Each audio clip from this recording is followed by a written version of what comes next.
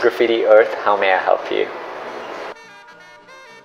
If anyone told me that I come to this restaurant just for your food, I think we are not doing a good job.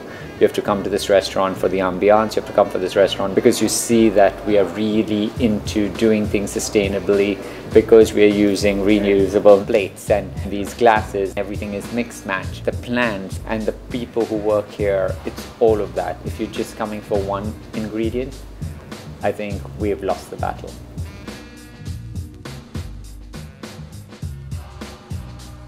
For me, I'm interested in this more so with what food can do for your body. How we eat is very important to me. Well, that's why I've always had very small restaurants, which everyone says, oh, it looks like a little home, or it reminds me of a living room, and that is what I always want to create.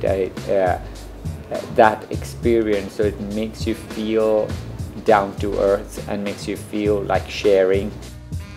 Graffiti is an art form, and our art form is through food, love, and stories. It could be through saving food in terms of how we source stuff, or it could be in terms of how someone understands our mission. So at the restaurant, there are a couple of ways we source stuff. I mean, some from the farmer's market where we buy unused produce or blemished produce.